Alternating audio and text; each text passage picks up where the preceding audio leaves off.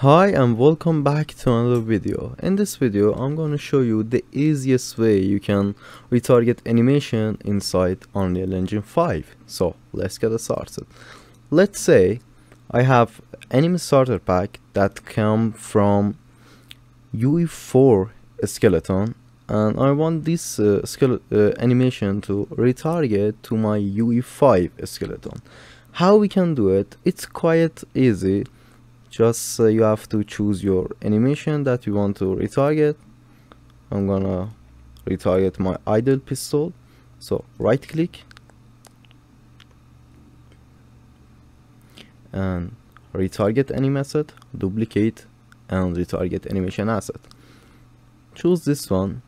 Here you have to choose the IK retargeter, choose the RTG underscore UE4 many underscore UE5 many. Choose this one and just wait a little bit.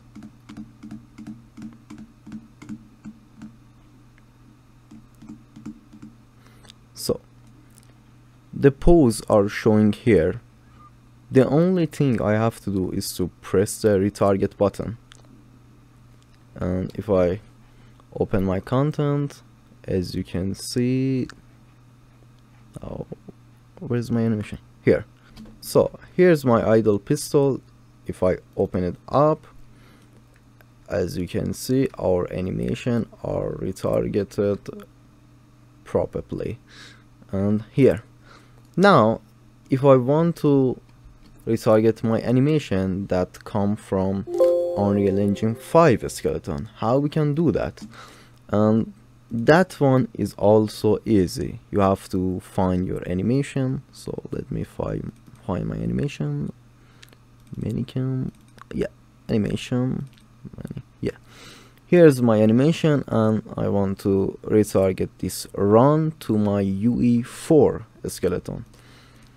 Just select your animation, retarget animation, duplicate.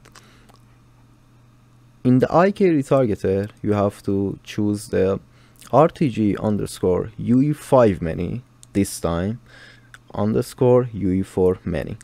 Choose this one and retarget.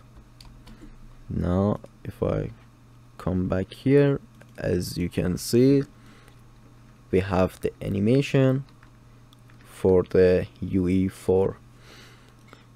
You have the animation for our UE4 mannequin, and here is the all anime notifiers that retargeted properly.